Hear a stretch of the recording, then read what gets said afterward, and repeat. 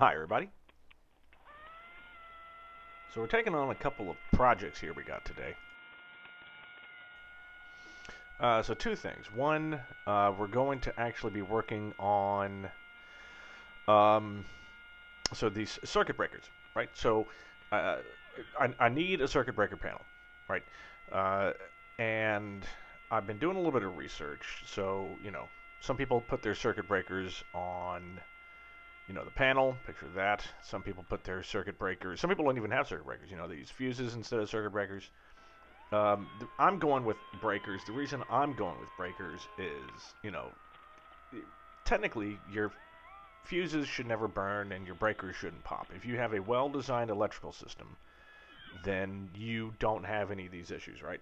But in real life, you need to be able to do testing. You need to be able to do emergency training. And emergency training means being able to turn stuff off to simulate, bad, avionics going down or other kinds of stuff. I just feel more comfortable doing that with circuit breakers. It's basically an on and off switch. It's a fuse that can keep being reused 1,000 times. So that's why I'm going with circuit breakers. What you see me doing here, which is damn difficult to see because I'm working in the sun and there's so much glare, is I'm actually drilling out a circuit breaker board, right? I wish I had a picture of it. Quick picture of one here. So that's one that you can buy, right? That's just a plain board, with holes. I'm not going to say who makes it or what it costs, but I looked at it and I said, well, I'm just building one. Because this is just a mock-up, right?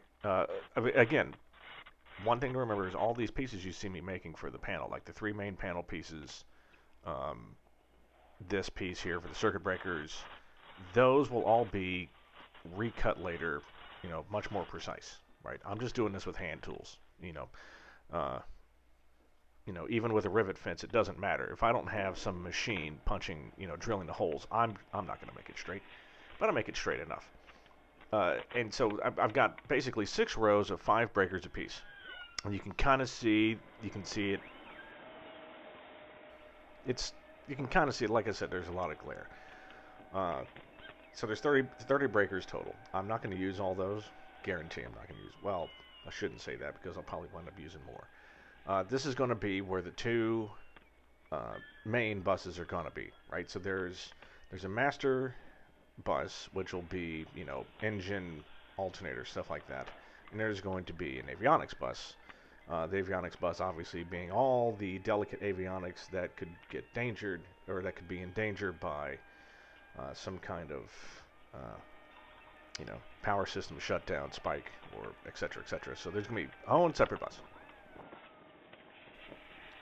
Not to be confused with the backup essentials bus, in case I lose the alternator.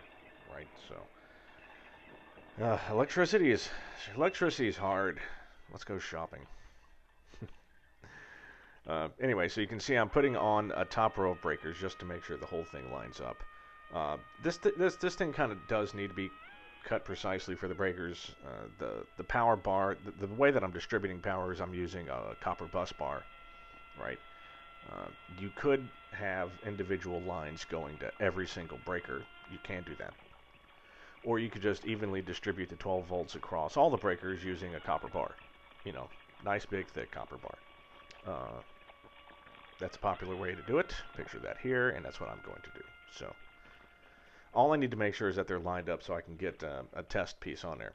Now all the actual live wires, so right, these are the breakers. So the power comes in from the battery or alternator, goes down to breakers, across the copper bus, and distributes 12 volts out. When the breaker is in, it connects, and then that goes to the actual individual wires that are now the positive leads for all the things I'm going to be using, right? Avionics, lights, etc., etc. So you can't really do copper on both sides. What you see me doing here is I'm actually fiddling around with adding some labels with that sweet label maker I was telling you about, and doing a little bit of shrink wrap. I'm very happy with that, so we'll do a ton of that later. In the next video, more work on this kind of stuff, so see you soon.